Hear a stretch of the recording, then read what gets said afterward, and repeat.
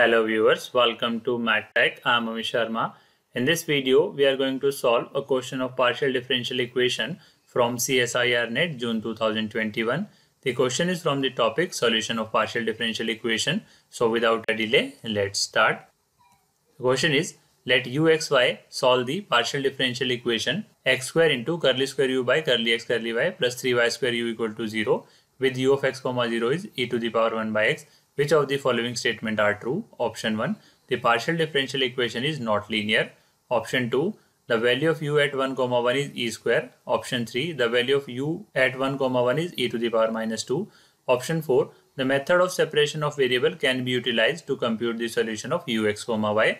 Now first we discuss the first option. The partial differential equation is said to be linear if dependent variable and all its derivative occur in linear form. Our equation satisfies this condition. This implies the given partial differential equation is linear. This implies option 1 is false.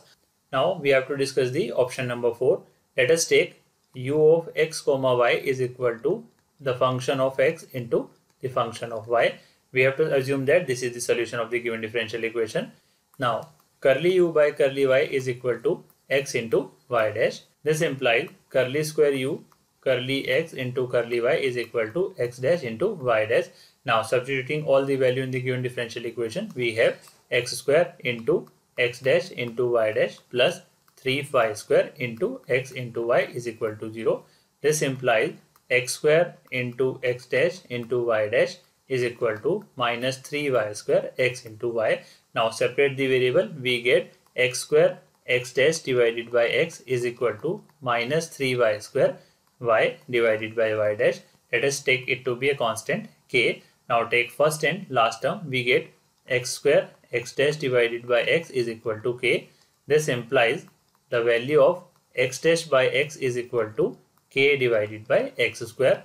Now integrating both sides, we get log of x is equal to minus k by x plus log of c1. Now take the log of c1 into the left hand side, we get log of x minus log of c1 is equal to minus k divided by x, which is further simplified as log of x divided by c1 is equal to minus k by x. This implies x by c1 is equal to e to the power minus k by x. This implies the value of x is c1 into e to the power minus k by x. Now we have to take the second and the third term, we get minus 3y square y divided by y dash is equal to k. After rearranging the term, we get minus 3y square divided by k is equal to y dash divided by y. Integrating both sides, we get log of y is equal to minus 3 by k y cube divided by 3 plus log of c2. This 3 is cancelled with this 3 and take this log c2 in the left hand side, we get log of y minus log of c2 is equal to minus y cube divided by k, which is further written as log of y divided by c2 is equal to minus y cube by k. This implies the value of y by c2 is equal to e to the power minus y cube divided by k. This implies the value of y is c2 into e to the power minus y cube by k.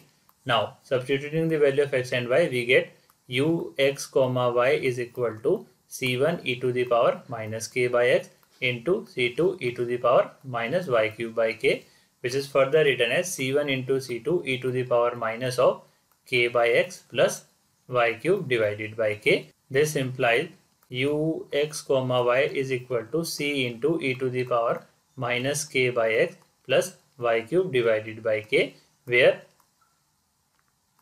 c is equal to c1 into c2.